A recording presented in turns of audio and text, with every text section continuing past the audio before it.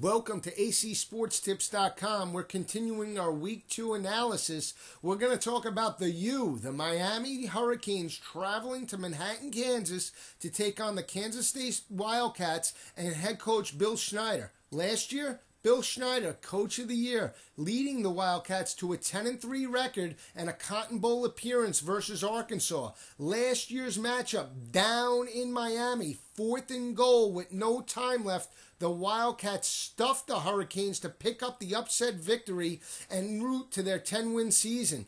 The leader in that game, senior quarterback Colin Klein, the X Factor, he torched the Hurricanes. So we're going to break down both teams right now. We're going to give you a prediction. Let's talk about Miami a little bit more in depth. This is back-to-back road games for Miami. Last week traveling to Chestnut Hill, and this week traveling to Manhattan, Kansas. So you got to keep your eye on that when you think about the Hurricanes.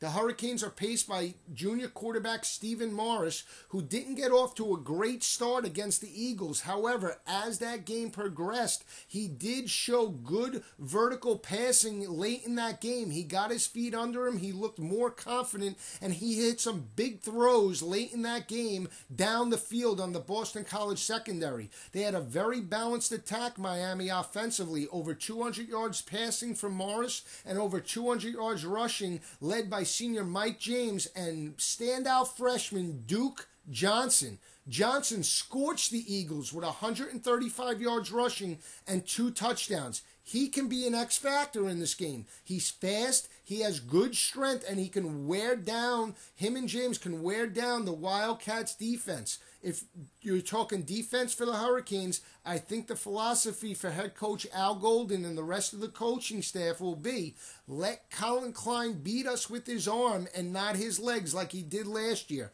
I think you're going to see the defensive philosophy cramping the line of scrimmage, using their young linebackers on blitzes and stuffing the running lanes of the Wildcats and forcing Colin Klein to beat the Hurricanes with his arm. He threw for 169 yards last week, Colin Klein did, in a win versus Missouri State. However, there's still a run-first offense. Him and junior running back Jonathan Hubert pace that Wildcat offense. So if you're Al Golden and the Hurricane defense, I think you want to see the linebackers stuff the line of scrimmage. You want to see them get some penetration and force Colin Klein into some passing mistakes. Kansas State, offensively, we said it, they're a run-heavy offense. They're led by their senior Colin Klein, who was the surprise quarterback last year. If he did struggle last year a little bit, it was in the passing game. Bill Schneider says he wants to see more of Klein maturity in the passing game. He threw for 169 yards last week. It was a blowout win. It's a different type of defense with Miami. ACC type of defense. They are speedy, they are fast, and they're going to pose some problems in the passing game for the Wildcats. The secondary's led by juniors and seniors by Miami, and they were very opportunistic last week, taking the ball away from the Boston College Eagles 3 times. Miami scored off those turnovers. That led them to the victory, the 41-32 victory over BC last week. So you have to keep your eye on that. When you look at the defense for the Wildcats, they have experience, juniors and seniors as well. The thing that scares us, though, is that it is the Big 12. The Big 12 is used to a pass-happy offense. They give up a ton of points. They're traditionally not strong in run support.